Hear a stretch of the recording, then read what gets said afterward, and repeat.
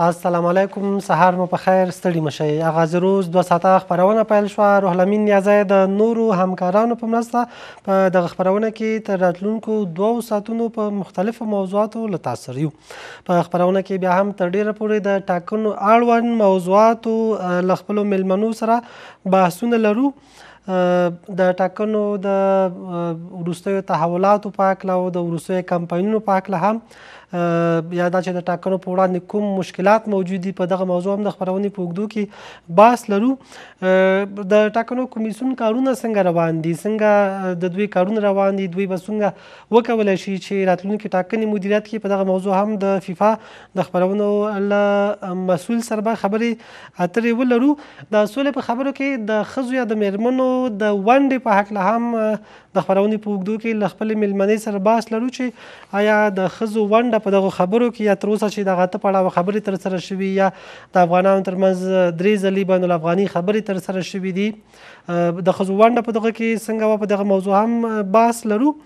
او همداراز د دیني عالم آیت الله محمد آصف محسني د وفات په هکله هم د خپرونې په اوږدو کې له خپل میلمه سره بحث لرو. لومړي سر کې راځم ځینو کابل چاپ ورځپاڼو ته چې کابل چاپ ورځپاڼو کې کوم مهم موضوعات راغلي. پیل له ویسا څخه کوم.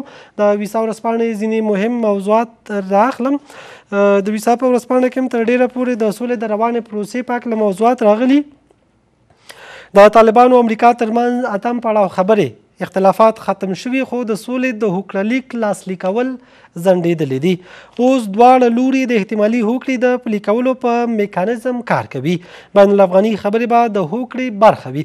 امریکایان ټینګار کوي چې له هوکړې وروسته سملاسي دا خبرې پیل شي. طالبان پر دې ټینګار کوي چې د هوکړې د لاسلیک کېدو په وخت چین او روسیه باید د شاهدانو په توګه موجود وي.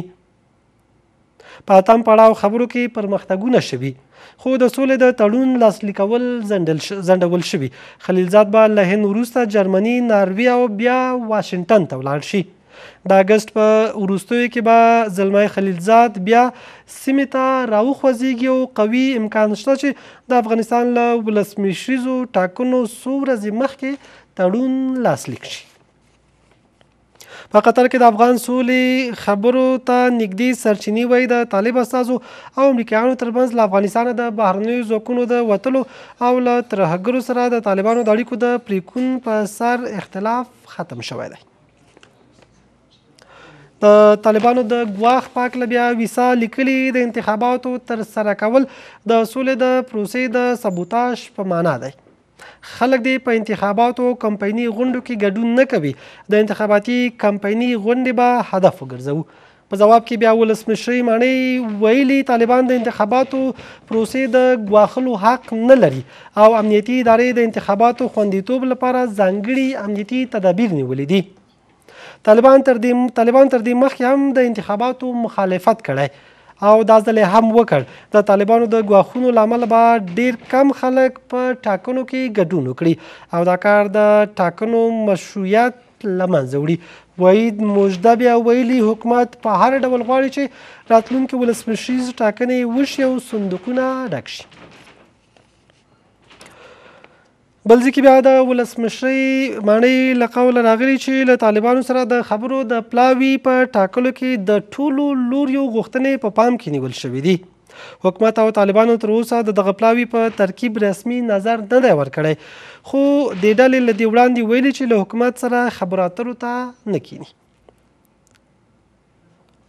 او همداراز د مشران جرګې د ځینو غړو له قوله ویسا کې راغلي افغان حکومت باید د سولې په روانو خبرو کې دخیل وي. امریکا دې له طالبانو سره د هوکړو په لړ کې د افغان حکومت اهمیت په نظر کې ونیسي او یا توافقات باید له حکومت سره په همغږۍ ترسره شي. د افغانستان کې د امریکایي سرتیرو پاتې کېدو ته اړتیا نه لیدل کېږي او د سولې له هوکړې وروسته باید بهرني ځواکونه له افغانستان نه ووځي. او د نېشنل انټرست خپرونې له قوله لیکل شوي له افغانستان څخه د امریکایي ځواکونو د وتلو په وړاندې خنډ جوړول ستره تېروتنه ده. ښایي ځینې امریکایان له افغانستانه د ټولو امریکایي سرتیرو د وتلو په وړاندې خنډ جوړ کړي. وروستۍ صفحې ته راځم. زلمی رسول له خپلمنځي مشورو پرته له اشرف غني ملاتړ اعلان کړ. د زلمی رسول په مشرۍ د اعتدال او برابرۍ انتخاباتي ټیم پرون په یوه رسمي غونډه کې له دولت جوړونکي ټیم څخه خپل ملاتړ اعلان کړ او دغه ټیم په ګټه تیر شو. ګلبدین حکمتیار ویلي سوله هغه وخت راتلی شي چې ټول بهرنیان له افغانستان نه ووځي. د سولې ټینګښت لپاره د بهرنیانو وتل ضروري دي، خو افغان حکومت د بهرنیانو له موافقې پرته د پریکړې واک نه لري.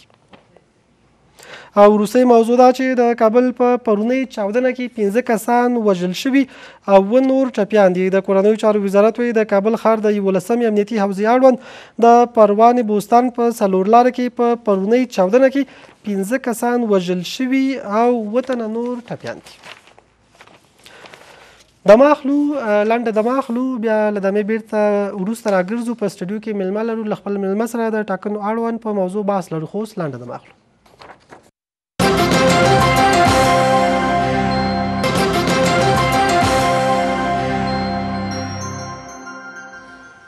راغلاست، بیا هم ستړي مشئ. د ټاکنو نږدې کېدو ته هم د ګوتو په شمېر ورځې پاتې، خو لا هم د هرې ورځې په تېرېدلو سره د ټاکنو په وړاندې ګواښونه زیاتېږي.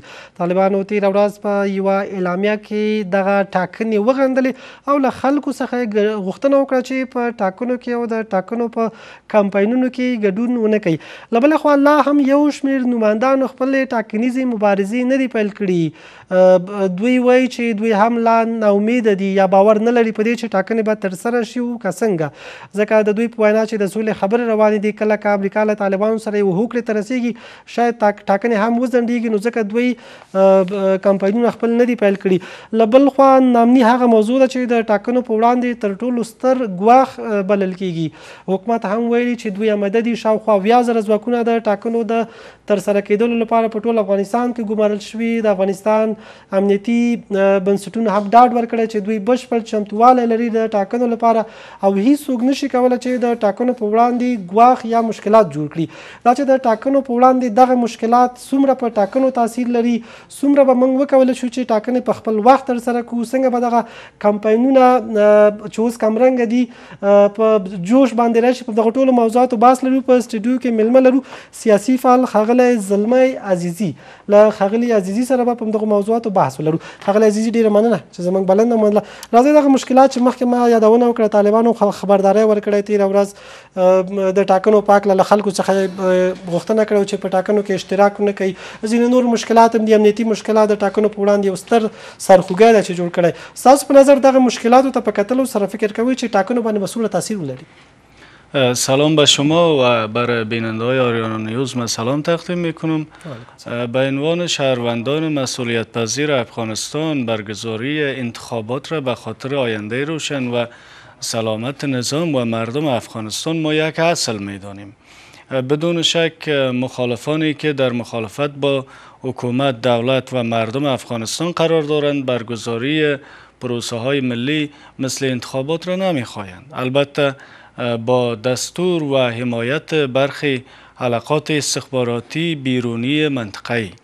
بدون شک ما شاهد هستیم طالبان گویا اخطار دادند که نامزدان ریاست جمهوری پیکارهای گردمایی‌های پیکارهای انتخاباتیشان را برگزار نکنند و در این زمان مردم تهدید شده باشه. قسمی که شما گفتین که در کمپاین های انتخاباتی، مبارزات انتخاباتی به نفع نامزدان ریاست جمهوری اشتراک نکنند.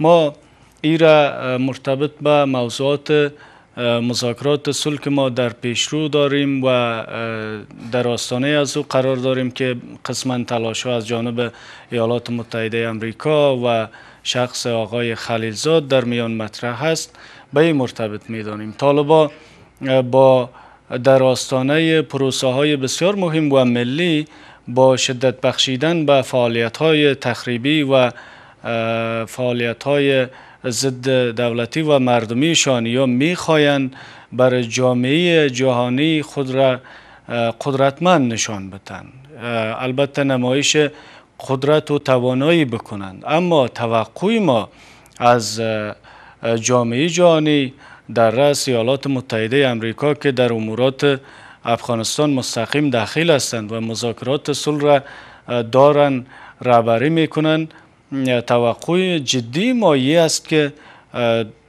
با طرف ها صحبت شود. مثال ما از یک طرف میگیم طالبان را برخی خواسته هایشان ما قسما حکومت افغانستان او را پذیرفته. مثال رهایی برخی زندانیان طالبان بود پس از جرگه مشورتی صلح که ما هم در جرگه اشتراک داشتیم.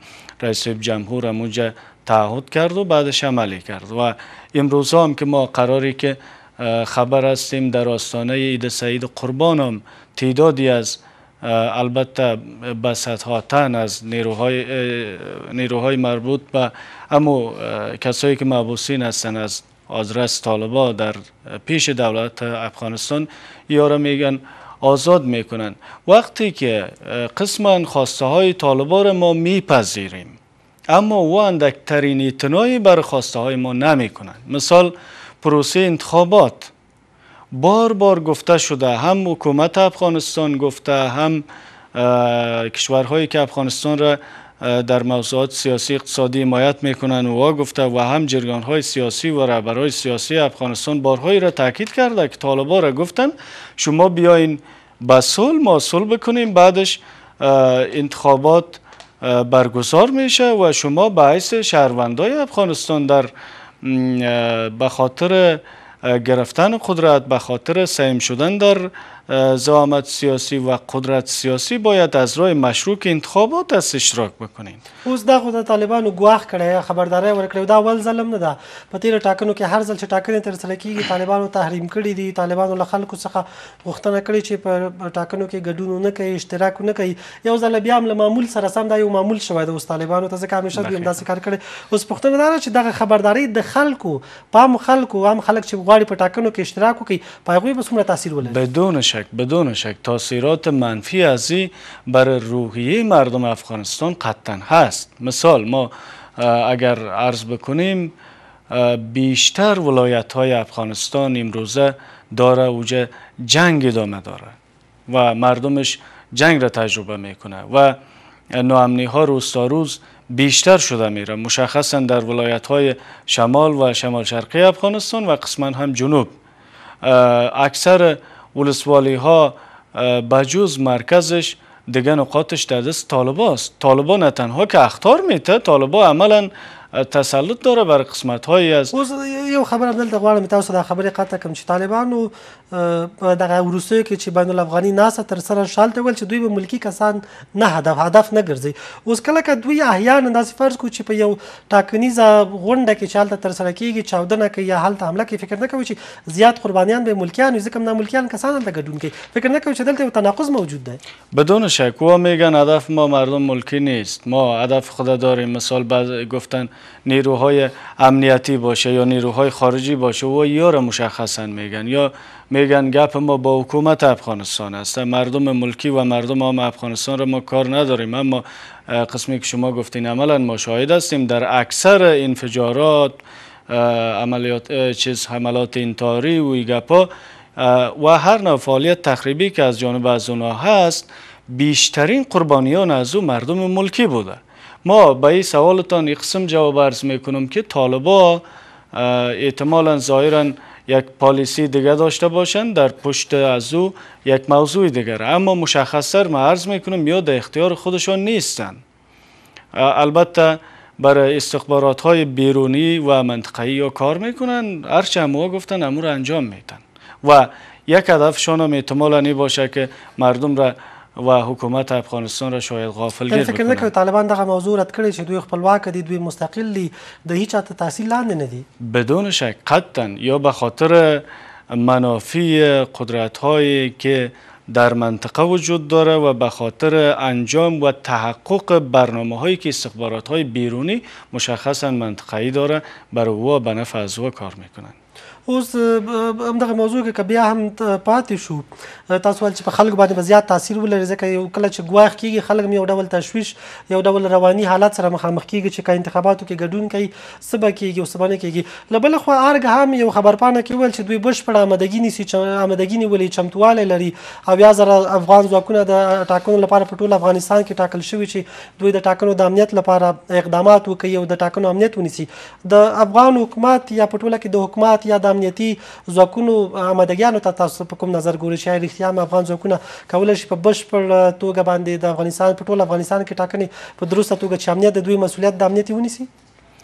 اولا ما امید میکنیم موضوع صلح را که پیش از انتخابات باید تحقق پیدا بکنه، هرچند ما با در نظر داشت مواردی که در گذشته دیدیم متاسفانه باورمند به این امر نیستیم، اما توقع ما امید ما امی است که صلح شد تمام موضوعات حل خواهد شد و انتخابات هم برگزار خواهد شد، مشکل هم نخواهد داشت. اما د صلح موضوع کې د اوربان موضوع نه شامله کله امریکا سره طالبان یو هوکړه تم رسیدل ته اوربان نه جنگ به ادامه پیدا کوي.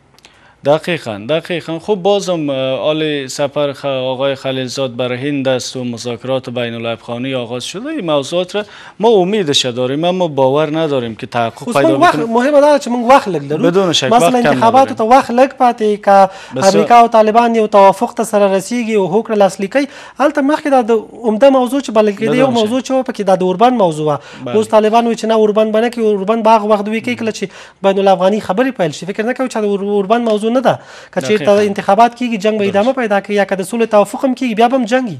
بدون شک حکومت افغانستان در کل دولت افغانستان مشخصا زعامت سیاسی کشور که رئیس جمهور افغانستان باشه و نهادهای سکتوری امنیتی افغانستان باشه که وزارت دفاع ملی امور داخله و ریاست عمومی امنیت ملی، توقع ما تاکید ما دقیقاً برشان همی است که ما به عنوان شهروندان افغانستان که نظام را حمایت کردیم و خاطر سلامتی نظام عرق ریختیم، در کل تمامی مردم افغانستان به خاطر آبادی، آزادی و ثبات از کشور مردم افغانستان جنگ بیشتر از 40 ساله در 4 دهه اخیر یا سپری کردن حق دارند از حکومت افغانستان بخواهند که انتخابات به مثابه یک پروسه بزرگ ملی و تاریخی تامین امنیت شود.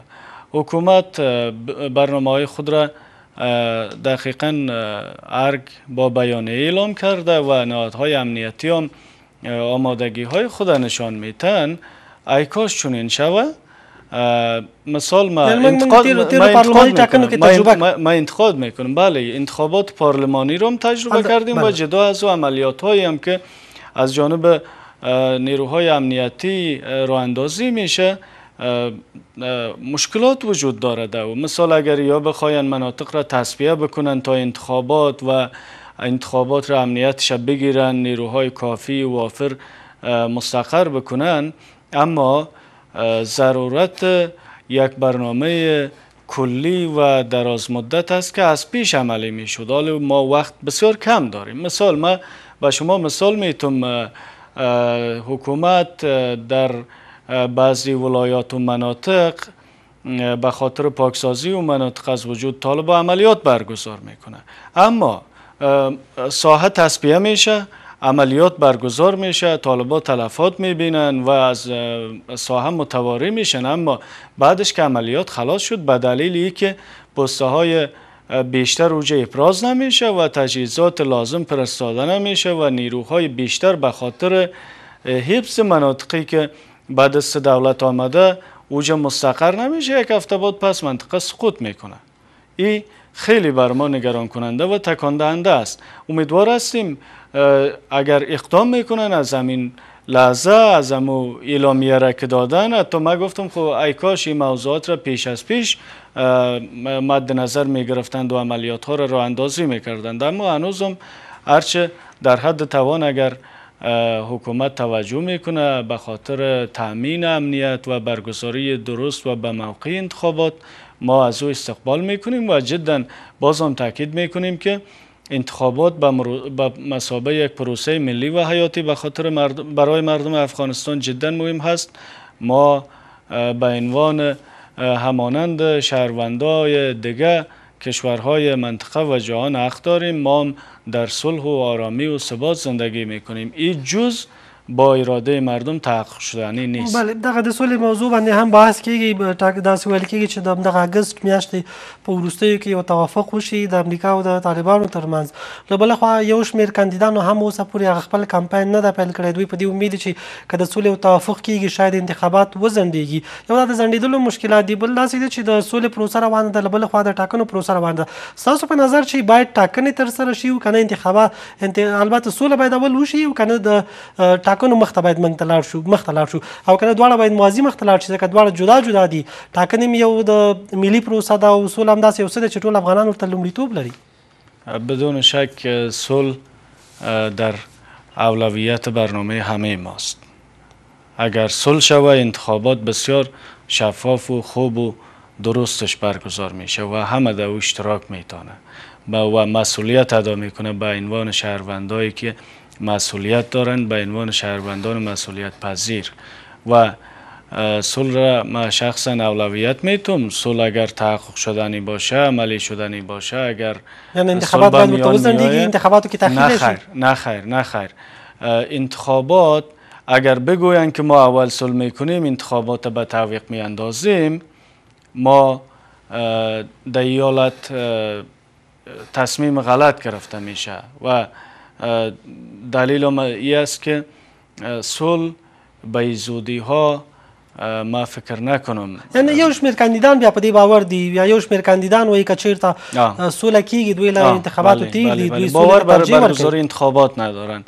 دقیقاً هرچند آقای رئیس جمهور دکتر سیب عبدالله رئیس اجراییه که دو نامزد انتخابات ریاست جمهوری هستند در آغازین روز پیکارهای انتخاباتی یا به کارزار مبارزات انتخاباتی رفتند و به تعقیبشان چندین نامزد دیگه، آقای نبیل و حکمتی و دیگه چند حداقل 7-8 نفر که تا امروز برنامه های خود را برای مردم تشریح کردن و یک تعدادشان که میگن ما برای برگزاری انتخابات باور نداریم و به همین خاطر به خاطر صلح احتمالاً انتخابات به تعویق بیفته و از این خاطر ما پیکارهای خود آغاز نکردیم.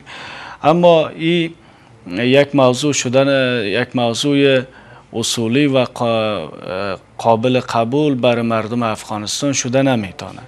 دلیلی است مطابق قانون انتخابات افغانستان انتخابات حتی با دو نامزد قسم کمیسیون مستقل انتخابات اعلام کرده برگزار میشه، یک مورد. و موضوع دیگه حکومت افغانستان قطعا اطمینان میده، مصمم است که انتخابات را برگزار میکنه. اوس دلته د نړیوالې ټولنې موضوع مهمه ده چې نړیواله ټولنه امریکا یا ځینې نور هیوادونه هغوی څومره د انتخاباتو ترسره کېدلو ته متحده دي. بدون شک کاش امریکا صلح را برای ما بیاره، ضمانت بکنه. اگر انتخابات به تعویق میفته حداقل توافق آمدن صلح و تاریخش زمانش مشخص اگر شود اما او را استقبال میکنند. درست انتخابات یک اصل است، مهم است، اما صلح در اولویت است.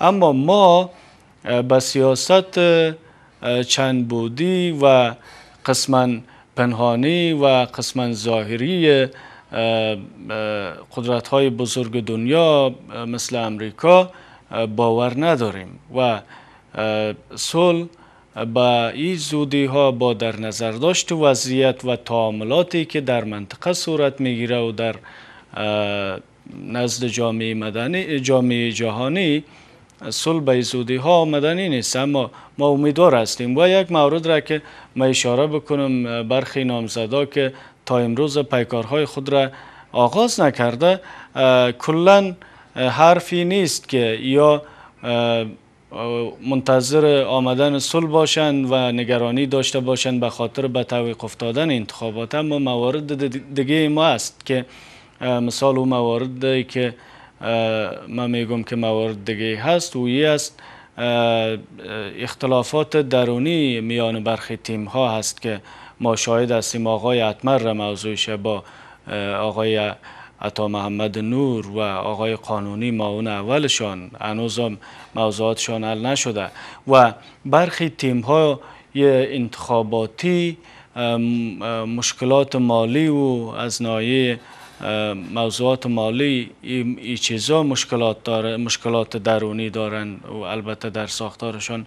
این هم دلایلی است که برخی نامزدان ریاست جمهوری تا امروز پیکارهای خود را آغاز نکردند و پیام ما برای کسایی که مثال قسما گفتن انتخابات را تحریم میکنیم یا این یا آن یا باورمند به برگزاری انتخابات نیستیم، موضوعی است اولا رئیس جمهور و رئیس اجراییه که هر دو کاندید انتخابات ریاست جمهوری هستند، در این زمان زعامت سیاسی امی کشور را نیز به دست دارند.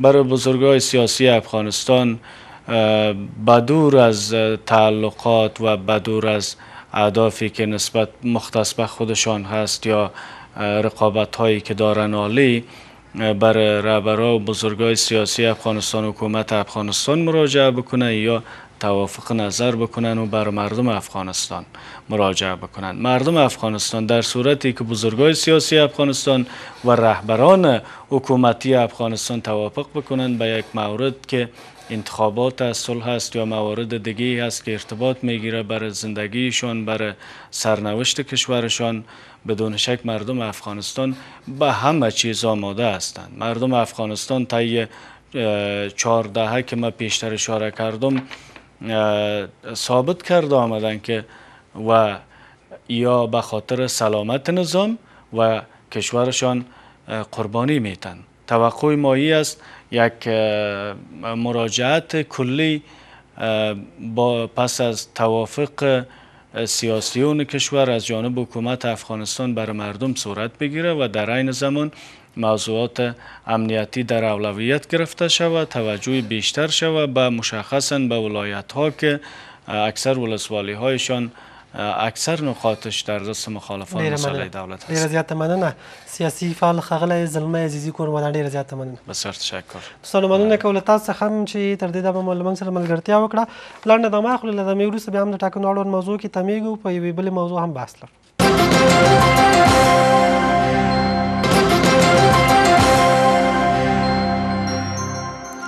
ښه راغلاست. بیا هم ستړي مه شئ. په ټاکنو د سار یو شمېر بنسټونه وایي چې دوی هم لا په دې برخه کې د ټاکنو د شفافیت په هکله دوی تشویش لري. دوی هم لا یقیني شوي نه دي چې ټاکنې به په شفاف ډول ترسره شي.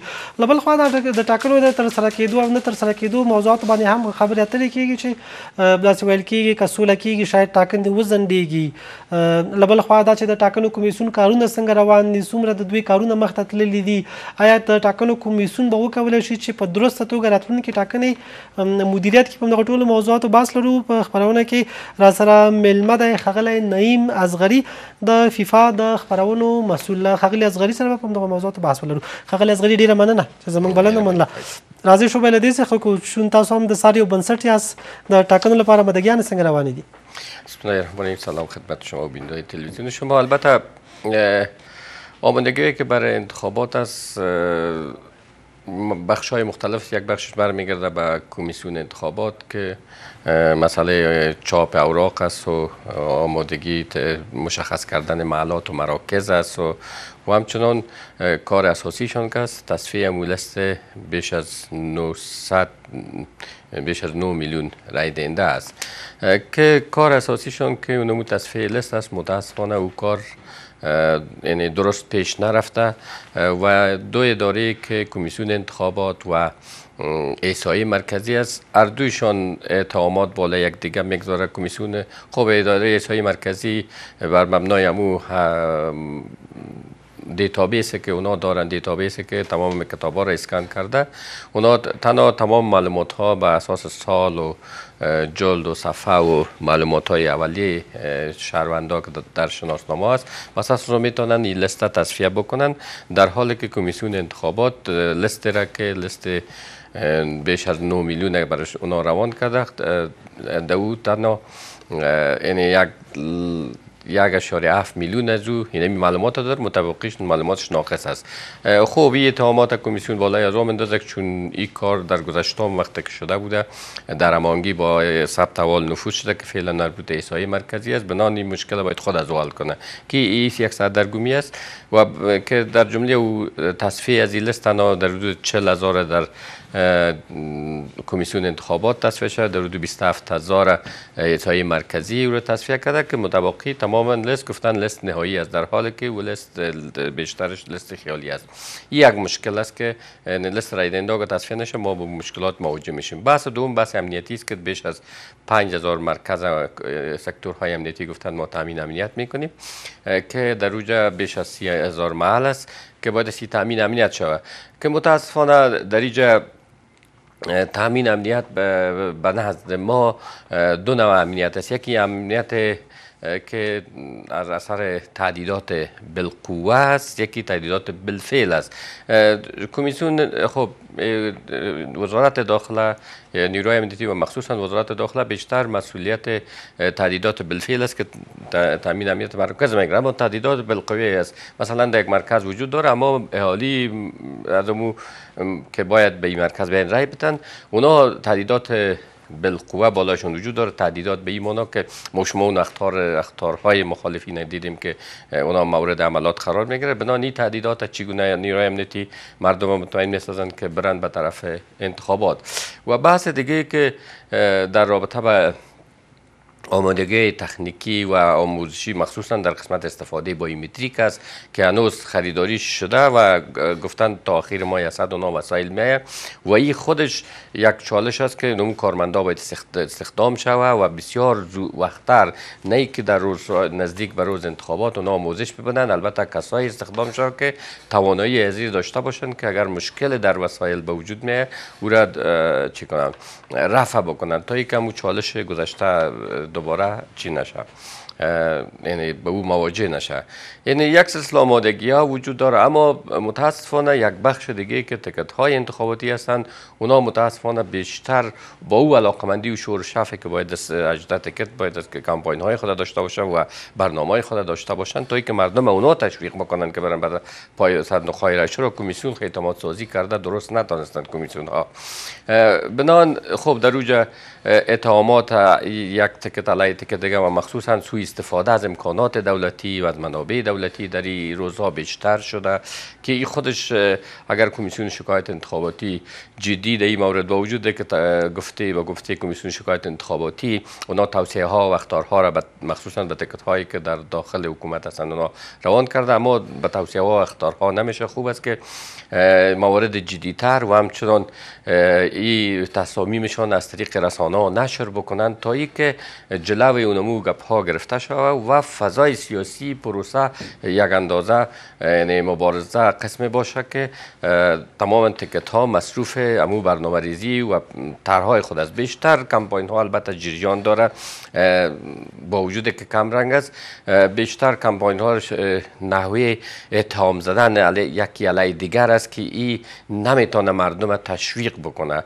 تشویق مردم بیشتر به این میشه که هر تکت انتخاباتی باید از برنامه های خود مشخص واضح بسازه که در صورتی که موفق میشه که در این انتخابات به حیث رئیس جمهور تیمشان چی کارهایی را که در گذشته نشده انجام میده و با کدام البته با نظر داشتن فرصت ها و امکانات و چالش ها که در مجموع آمادگی ها با وجود که گرفته شده. مثلا مواد آموزشی دیروز در کمیسیون انتخابات آمد از که در خارج اونا پرنت شده بود یا آماده شده بود که متاسفانه در این قسمت نگرانی ما باز هم داریم که مواد آموزشی چیز نیاز است که ما در دبی چاپ کنیم با هزینه بسیار کلان، در حالی که مسائل تدارکاتی و پروکیومنت و نرخگیری از این توسط خود جامعه بین المللی صورت میگیره. در اینجا هیچ نوع نظارت وجود نداره. تا کمیسیون انتخابات ما که تماس گرفتیم اونا هم در جریان نیستن که خودش عدم شفافیت در قسمت تدارکات خود پروسه انتخابات میتونه اعتماد چون وقت میربونی زین موضوعات باید مطرح کنه. د استخدام موضوع مهمه موضوع ده، مثلا پارتی رو پارلمانی ټاکنو کې موږ هم دغه برخه کې مشکل مشکلات درلودل چې حتی په ځینو مواردو کې د بایومټریک له استفادې څخه خلک نه پوهېدل د ټاکنو کمیسیون هغه موقتي کارکوونکي. دغه موضوع څومره مهمه ده فکر نه کوئ چې ډېر لږ وخت پاتې دغه موضوع ته؟ این یک نگرانی بود که دور در نشست ملی که در کمیسیون داشت ما این نگرانی رو شریک ساختیم که استخدام کارمندها بسیار ضرور است. اول خو عمل استخدام یک تعداد کارمندای در سطح ولایت مختلف صورت گرفته، بیشتر اعمال نفوذ زورمندای محل در اوجا وجود داشته از که مربوط به تکت‌های مختلف است که خودش میتونه پروسه رو به چالش بکشونه. دغه جواب څه د ټاکنو کمیسیون جواب وا گفتن که ما از طریق یک پروسه شفاف هستیم که خود یعنی اداره خدمات ملکی د اوجا نظارت فکر نه کوم که اصلاحات کمیسیون ته دغه پروسه ډیره اوږده کیږي، وخت موږ لږ لرو، ډیر لږ وخت پاتې. بالکل کمیسیون تنها به می کلماتی که ما از طریق یک پروسه شفاف پیش میبریم اما مکانیزم هایی که واقعا او رو شفاف بسازه وجود نداره. مثلا مداخله زورمندار کمیسیون انتخابات در این قسمت گفتن که ما نیروی امنیتی ما در تماس میگیریم که ایجاد بشه بگیره، اما این کارها یعنی نمیتونه پاسخگو باشه. و بس دیگه که شما گفتین واضح است که برای 30,000 محل حداقل 30,000 نفر که یعنی سواد خوبتر داشته باشه که وسایل برش آموزش داده شده. این نیاز است که در این قسمت متاسفانه استخدام ها هنوز صورت نگرفته که گفتن در هفته آینده این کار شروع میکنه، اما باز هم دیر است، بسیار وقت دیر شد، چون بیش از 1,80,000 کارمند موقت اونا استخدام میکنن، آموزش میتن و این گپا که این زمان ما لحظه به لحظه از دست میدیم. څنګه د فیفا سره څومره په هماهنګي باندې د ټاکنو کمیسیون کارونه مخته وړي؟ هماهنګي یو وخت ستاسو انتقاد دا و چې دلته یو ډول هماهنګي نشته، اوس هماهنګي رامنځته شوې؟ خب هماهنگی همین جلسه دیروز که بود یک جلسه هماهنگی میتونه باشه، اما هماهنگی که ما توقع داشتیم تقریبا 27 روز پیش از امروز با رهبری کمیسیون انتخابات و کمیسیون شکایت یک جلسه داشتیم. ما گفتیم که به این شکل که 100 نفر از جوانب زیدخل بخواین به نام جلسه هماهنگی در اوج نه مشکل حل میشه و نه درست هماهنگی صورت میگیره. خوب است هر جانب زیدخل جلسات هماهنگیش جدا جدا، مخصوصا ما تفاهم کرده که هفته یک بار جلسه گرفته شود که همون سر مشکلات و چالش ها بس شود و راههای بیرون رفت ما پیشنهاد بدیم و کمیسیون ها، هر دو کمیسیون ها در اهل از او بکشن که هم روابط همکاری خوب میشه، هم بر اعتماد سازی خوب بود و هم واقعا میتونه کار ما اونا را هماهنگ بسازه. اما متاسفانه اونا با وعده هم کردن تا دیروز هم که ما دو جلسه بودیم که انتخاب کردیم، متاسفانه به این جلسات هماهنگی اونا آمادگی ندارن که این خودش یکی از نگرانی های ما است. در گذشته همواره در نزدیک انتخابات هر هفته جلسات هماهنگی وجود می داشت، معلومات ها شریک ساخته می شد هم از هر دو طرف و در رابطه به راههای حل مشکلات تبادل نظر میشه. اما این کمیسیون ها متاسفانه مخصوصا کمیسیون شکایت انتخاباتی حتی رسیدگی به شکایات هیچ نهاد ناظر دعوت نمیکنن، خودشون رسیدگی میکنن و خودشون حتی در پروسه استخدامشون یعنی شفاف نبوده که نهادهای ناظر اونا دعوت بکنن. کمیشنرهای خود استخدام کردن و یک تعداد کارمندای خودم استخدام کردن، اما این پروسه هیچ نوع نظارت از این پروسه وجود نداشت.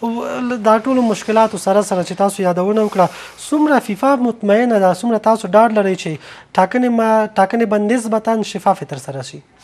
اول خب برگزاری یک انتخابات با داشت ای که مذاکرات صلح وجود داره، یک هنوز تثبیت نیست. دیروز هم در جلسه نگرانی ها به وجود داشت که به یک کس پاسخ درست نداده و با داشت همین کمی ها و کاستی ها اگر کمیسیون با مو تعهداتی که در هر جلسه میکنه، مثلا در هر نشست ملی میکنه که این کارا را ما درست میکنیم، اگر همین اقدامات به زودترین فرصت نکنه و جامعه بین المللی از این حالت بی تفاوتی به حالت حمایتی دوباره نبیه، ما مطمئن هستیم که ما یک انتخابات خوبتر از انتخابات گذشته مخصوصا انتخابات 2014 نخواهد داشتیم. دغه مدیریت څنګه ارزوي د ټاکنو کمیسیون مدیریت مشکلاتو سره سره دوی به وکولی شي په درسته توګه نسبتا یو ښه ټاکنې مدیریت کړي؟ من فکر کنم با داشت همون کارکردهای گذشته مدیریت انتخابات واضح مربوط میشه به مو افراد افراد که در تمام تیم های از وجود داره. یک تعداد افراد با استعداد در کمیسیون ها وجود داره، اما با عملکردهایی که اونا از خود نشان دادن در طول مدت زمان، یعنی بسیار ضعیف عمل کردن، این میرسانه که متاسفانه ممکن اونا نتونن یک مدیریت خوبی را که چون یک عملیات، یک برنامه عملیاتی بسیار بزرگ است، یعنی مدیریتش درست بکنن تا اینکه ما شاید یک انتخابات خوب باشه. ډیر زیات مننه د فیفا د خبرونو مسؤل ښاغلی نعیم اصغري کورمدان، ډیر زیات مننه. دوستانو مننه کوله تاسو څخه هم چې تر دې دمه مو له موږ سره ملګرتیا وکړه او دغه بحث مو تعقیب کړ.